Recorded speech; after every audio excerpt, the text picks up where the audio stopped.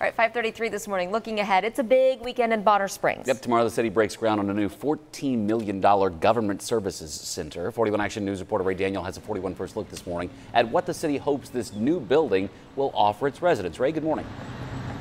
Good morning, Taylor, Lindsay. You know, the Bonner Springs City Hall is actually currently residing inside of its community center. And behind this black fence is where that new government center will be. Here's exactly what it'll look like. It'll have the new City Hall as well as the police station. And right now they are both in temporary spaces. Now, the city demolished both buildings due to structural and environmental issues.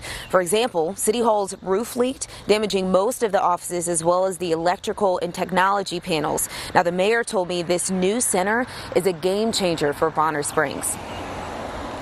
This total project is almost $14 million. And for Bonner Springs, that's a huge investment. So we're in the process of changing our culture to really look at the way we're investing in our facilities and continuing to update and modernize those facilities as best we can with the funds that we have.